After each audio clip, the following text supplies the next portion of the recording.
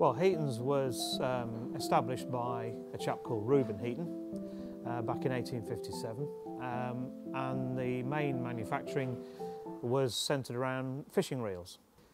And around the 1930s, early 1930s, the first scales appeared in terms of the dial format. Here is a specimen hunter, and you can see around the outside edge here we've got the light reactive layer which we've developed. What we're looking here is to improve readability of the scale, improve visibility, and in particular to improve visibility in different light levels. So in low light levels, for example, this ink will enhance the numbers and the divisions that are printed on the dial. In higher light levels, it will provide a matte background. It allows the eyes to focus, and so what we've done is we've transferred that to the new Korda scale. This is the Mark 1 sample, which is fresh off the production line at the moment. We are now going to do some tests on this. Once we feel we've got the ink levels right, then we'll sign off on that and these will go into production. The original mission statement from the founder of the company was that a good name is better than riches. We use the same codes of practice, if you like, that are in place and govern the commercial scale manufacture.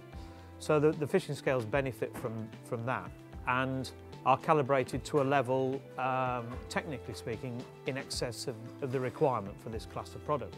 And we have essentially developed the reputation on the back of that manufacturing process.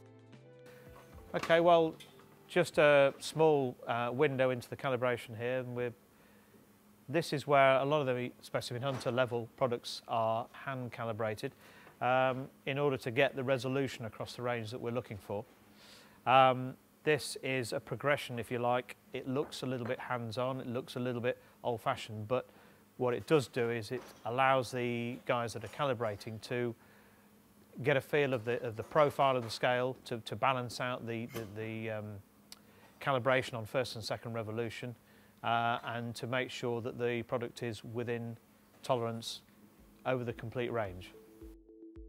The collaboration between Reuben Heaton and Korda originally came about through friendship, I guess. We were doing the rounds back in the day, all the carp shows, Carp Society shows and what have you, and it was purely a conversation between myself and Danny originally about whether a collaboration would be possible, and that was back in 2005. So we've come a long way since then. We don't just make scales for anybody. We make scales for those brands that we feel have a similar ethos to ourselves in terms of manufacture and products, and it's been a fantastic collaboration ever since. Obviously, with the anniversary, we have an exciting project with a specimen hunter based. I think that probably reflects the relationship between the two companies in terms of what we've done in the past and what we're looking to do in the future. These are the scales that we use for the manufacture of the commercial market scales. So I can just show you these in action. In principle, we are taking the certified weights here, and the machine allows these to fall away so we can apply weights one after another up to a maximum tolerance. So in terms of a principle, we will drop the table away. It allows us to record a weight and also to monitor the balancing of the scale. So here we see 12 kilo weight on a 50 kilo scale. So theoretically, the more weight we apply, we can look at the performance of the scale across the range, and we can see where the inaccuracies are, where we're out of tolerance, where we're in a tolerance, and we can adjust the springs inside the scale accordingly to balance that out.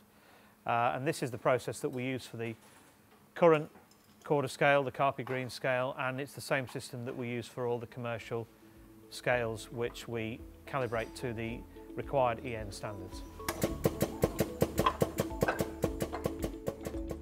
So the Korda anniversary scale is pretty unique in terms of it's the first time we've used the Specimen Hunter dual revolution base to manufacture an own brand model for any brand at all.